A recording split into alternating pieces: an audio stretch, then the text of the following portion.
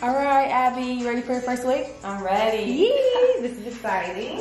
So we're gonna do this wig from Corey J's Boutique. The hair is also from us as well. Let's get into it. We got a braid. What's up, guys? This is Corey J from Corey J's Boutique, and today I'm coming to you all with a wig install on a white girl. Yes, we're gonna have some fun, so continue watching so we can get right into it. So the first thing you're gonna see me doing is braiding her hair. Someone cut her hair too short, and that is the reason why she wanted this wig. So as you guys can see, I kind of parted her hair into two sections.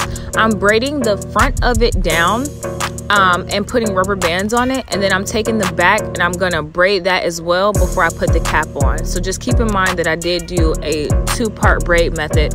As you can see in the back right now, it's not braided, but by the time her cap is put on, it will be braided in the back.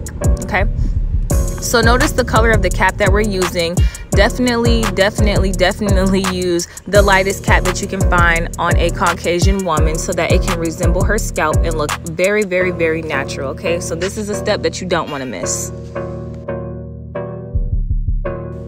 So everything from this point is pretty much standard. We're gonna do the bald cap method as usual using the Gossipy glue spray. We're gonna let that harden and dry, take it off, and apply the lace as I usually would on any other woman.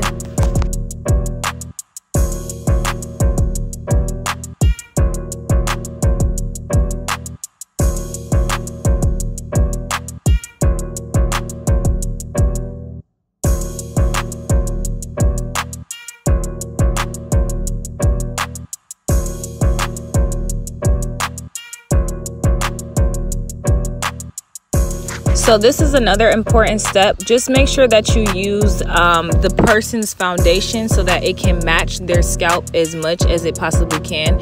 If I would have used my own foundation, it would not look like this. This wig looks very flawless on her right now thanks to her foundation and that bald cap method. So make sure you guys definitely use their own foundation for that.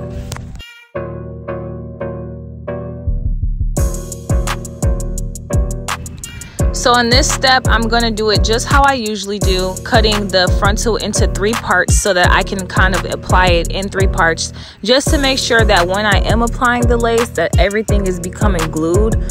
When you try to apply the glue across the head at one time, for me personally, that doesn't work. If it works for you, awesome, but this is what works for me. So just make sure you guys cut the lace in 3 parts and then apply the glue also in those 3 parts. I usually start with the middle and then I go from one side to the other until everything is glued and intact just like I like it.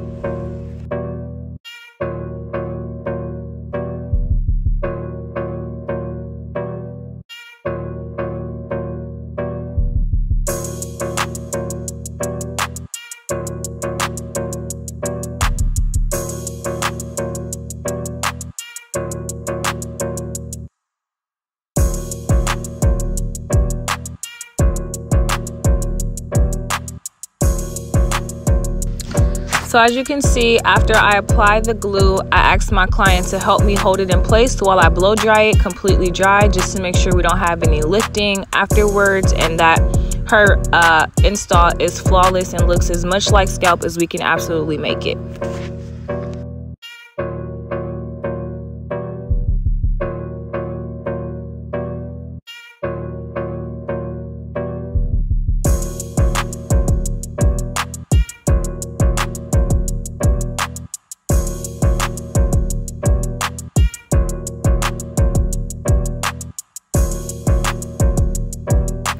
Also keep in mind while you're watching that I did use multiple layers of glue. I'm only showing you guys one because it gets repetitive, but I did use 3 layers of glue every time I applied it.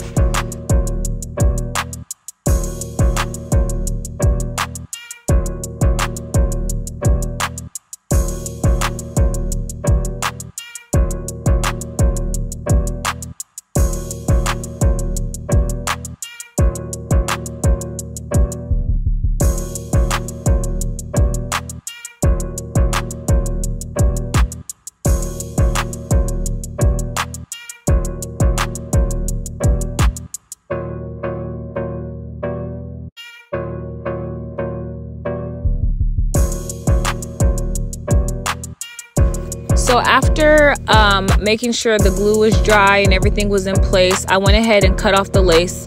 I hope you guys can see that I'm not cutting her hair straight across, that I'm like twisting and twirling my scissors so that everything can look natural, not straight across at all. Because this is a Caucasian woman, I felt it was very, very, very important for her hair to be melted like to the gods, because if not, it would look very wiggy, and we just did not want that.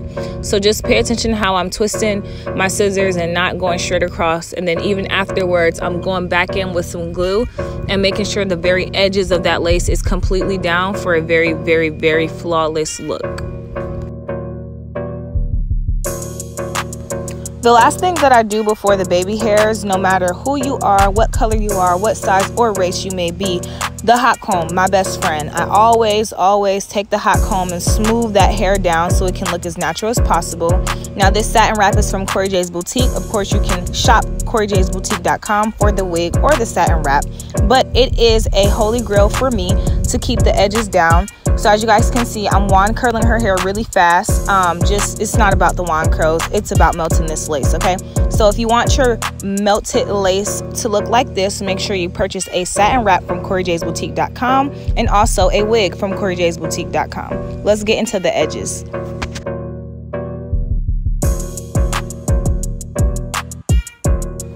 So as you guys can see, I'm doing her edges pretty normal. If you want a more detailed baby hair tutorial, I do have one on my page. You can look at it there, but I'm kind of going through it fast just because I've showed this a lot of times. I'm using my same method on her as I would anyone else to make sure that her baby hairs are flawless and her hair looks like scalp.